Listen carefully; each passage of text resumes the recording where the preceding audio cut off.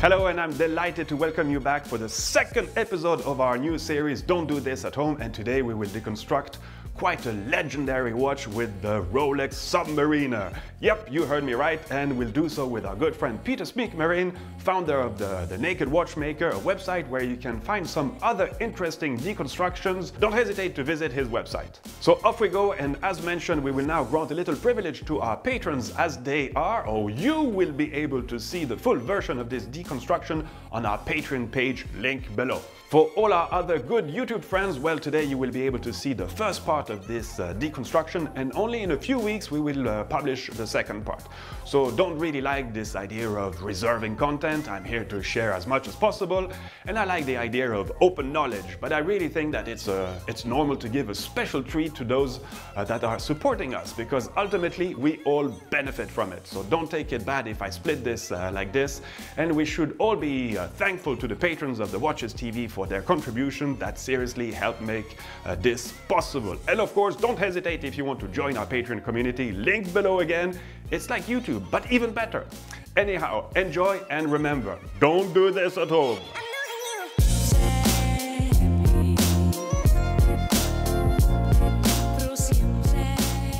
Today I'm going to deconstruct a modern Rolex Submariner. The Submariner was originally designed and made in 1953. This particular version is a modern version which was originally sold in 2014. So the case has marks of tarnishing, scratches and general wear. It is the daily work of the daily watch of the owner, who's been kind enough to donate the watch for this deconstruction. The first thing that I will do is remove the strap so that we can access the case back and then access the movement. Small details, but even the spring bars on this watch are more robust and stronger than in almost any other watch I've ever worked on.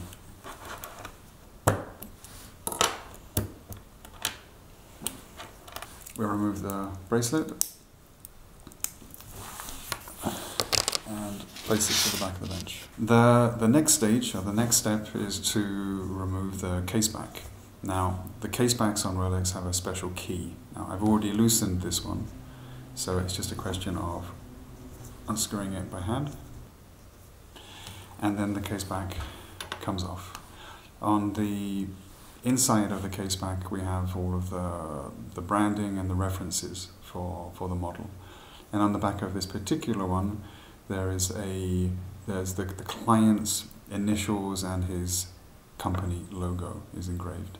The very first thing that we see on the movement is the rotor, which dominates the highest level of the caliber. On the case, you have the black ring, which is the rubber silicon ring, which is instrumental in sealing the case back against the center of the watch, so the watch remains water resistant. The pusher is part of the setting lever. The setting lever holds in place the stem, and when the stem is pulled, when the stem is in place, it then activates the setting mechanism. So I'll lay the watch flat, press gently down on the pusher, and then we can pull out the stem with the crown. The Rolex Submariner, like all of the Oyster cases, the watches are water resistant. And this in particular, as the name implies, is a diver's watch, is the Submariner. And it has what is called a triple lock. You have a seal, which is at the base of the crown, so that when the crown is screwed in, this acts as a seal to keep the watch water resistant. There is also a seal on the outside of the tube, which is here, but another two seals that placed one against another, which is in the inside of the tube, which is here. So the combination of all of these elements together make the crown and tube system probably one of the most effective when it comes to producing a water-resistant watch. The stem I will put back into the watch once the movement is outside of the case.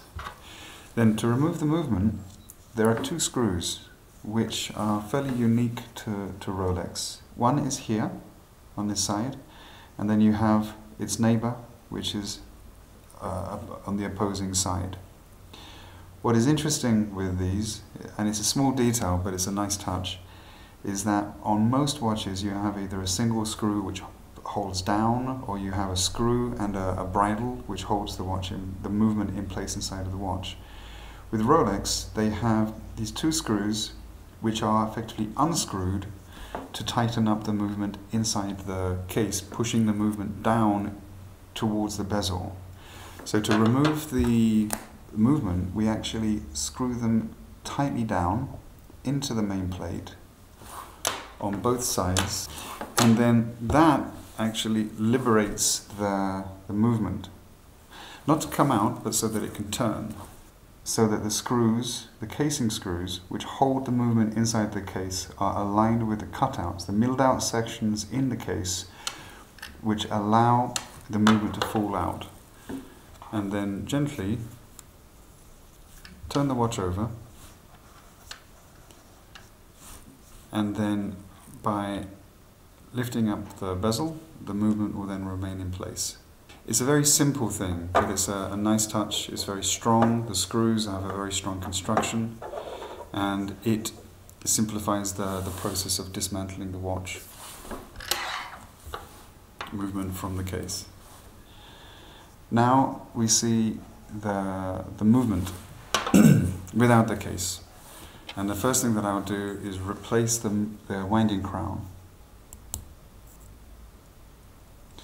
When removing the stem to the movement, I do not need to press the button on the other side. I can just push the stem and it just slots in place, facilitating the process of assembly. So we have the movement outside of the case, and then you see the movement. Now, the next step is to remove the hands and then remove the dial. To remove the hands, I will turn them to all be aligned together. I always place the plastic over the dial to protect the dial when I'm levering down on it, and also to prevent the hands from being ejected into orbit.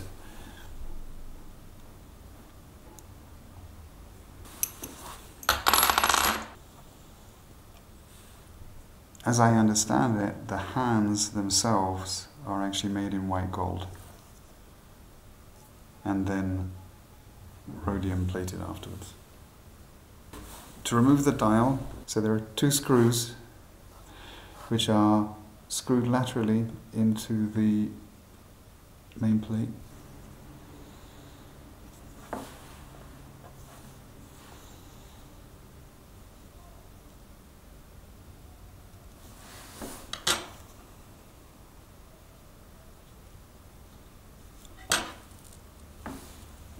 And then the dial simply falls off. You see the bare metal of the underside. You have the references again, the Rolex, and it's the reference in relation to the dial. All of the little millings which are inside of the dial, these are the backs of all the indexes which are placed onto the dial on this side. They are all milled down. The indexes are then have 2 feet or 3 feet, which are then pinned into the dial, and then each one is riveted with a pyramid-ended punch to be able to ensure that it never moves. So all mechanical. There's no brazing, there's no cement used. It's made for life. On the dial side, there's actually a large disc that covers the whole of the main plate, which is probably to ensure that the winding crown is actually based in the center of the case. Everything is well positioned. This version is without a calendar, and sometimes they come with calendar. So the calendar version, I would imagine, has extra thickness, and the plate then balances up for the lack of a calendar. The next step to be able to dismantle is to remove the automatic block, which is the automatic rotor with all of the automatic mechanism. So the automatic block is held in place by 2 screws. So I'll remove the 2 screws, and the entire block will then be freed.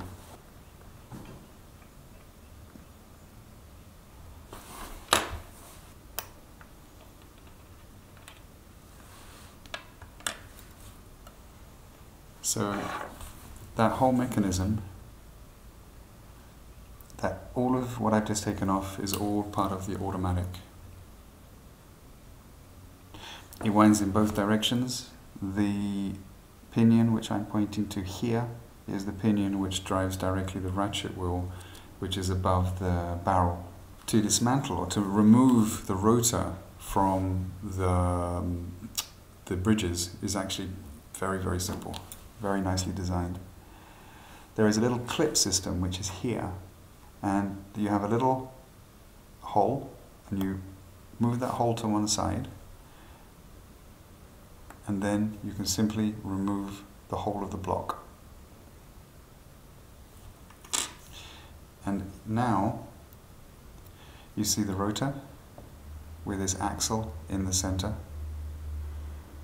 and the rotor is completely free. The outside of the rotor, this section here, is all made from hard metal, tungsten carbide, for weight. It's held in place by these 3 rivets. Then you have a thin piece of metal in the side with these cutouts, and the cutouts are there to form a type of shock resistance or shock protection, so that when the watch gets knocked, and as a sports watch it will get knocked, the actual axe in the center is protected. So all the force caused by that knock and that heavy metal mass is absorbed by this section, opposed to the actual axe. The axle itself is riveted in place within the watch. And historically, from experience I had many, many years ago, one of the only parts of this watch which actually wears is that rotor axe. And then every 7 to 10 years, that axe is then removed and a new one is then replaced. And then you have the rotor block. To dismantle the rotor block, you turn it over, and then there are 3 screws.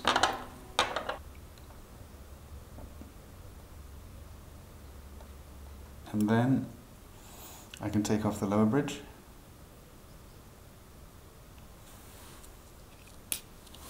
And then underneath you see the 2 reverser wheels and the ratchet wheels within them, and the wheel upon which the 2 of them mesh, which is this piece. And this is the one in the pinion which is here, which then winds directly the ratchet wheel, or placed on top of the barrel. These are the ratchet wheels inside of the reverser blocks, 2 identical. And then on the inside you have a little anchor system which allows that wheel, that tiny ratchet wheel, to move only in one direction. So in one direction the rotor winds up the barrel, and in the other direction the other reverser wheel winds up the barrel via the wheel which is meshing with the 2 of them. And there's a little steel pinion which is here. That pinion, where it has an olive shaped or an oval shaped hole cut out of it, is what then meshes with the rotor, and then all the force of that rotor turning around then pushes on that pinion, and then in turn is pushing on the other automatic wheels. There's no need to dismantle the little clip system. That can remain as it is. On top of the bridge you have all of the Rolex engraving. Geneva, Swiss, Rolex, 31 jewels, adjusted to 5 positions. The bridges are decorated.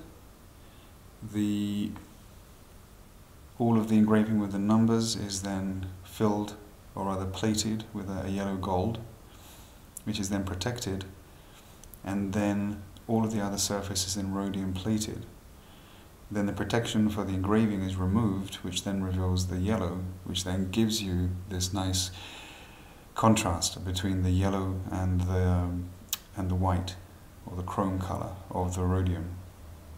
You couple that with the rubies, the synthetic red rubies, and the diamond cut angles and you have a very nicely finished, industrially finished, mass-produced finished, but really quite a beautiful component. Okay, so now you have the movement without the automatic mechanism. And now that the automatic mechanism is out of place, we can let down the power. This is the ratchet wheel, which is right on top of the barrel arbor, winding up the mainspring. Next to it here is a small jewel, which in turn associates with this wheel, which is then part of the automatic mechanism, which sits on top and then drives, winding up the ratchet wheel, which is here. This is the click, which prevents the power from winding down. And on the other side here, you have two wheels, or two pinions, which can manually wind up the piece. But when the automatic mechanism is winding up the ratchet wheel, this wheel here, or this pinion here, is then pushed to one side. So it only engages when you actually wind it up manually. To let down the power, move the click to one side, and then gently, whilst holding the stem, release the ratchet wheel. To continue the deconstruction, the dismantling of the movement, I would take away the balance, because it's the most fragile part. So what Rolex have done here, which is a nice touch, is they have what I've called a balance guard, which is this bridge, which is around the balance. Now the reason I believe that is there is that if the watch was to receive a knock when it is fully assembled, and the rotor, which is large, that has this huge heavy metal tungsten weight on it, the whole thing will flex. And to protect the assembly, the balance, especially the stud, which is here holding the balance, that rotor could then knock down and touch that guard, and then in turn protecting the whole of the balance assembly. It's a nice pragmatic solution, very simple to a potential problem for a sports watch. So yes, this is where we leave our good friend Peter, and if you want to see the full version, well, this is available for our +$5 patrons, and please remember that there is nothing binding with Patreon. You can stop whenever you want, not necessarily what I want, but that's another subject. So thanks for watching, see you real soon, and we will nevertheless publish the second part of this video in a few weeks. But if you can't wait, well, you know what to do. Link below again. All the best, thanks for your time, see you real soon. Se mi miri mi insani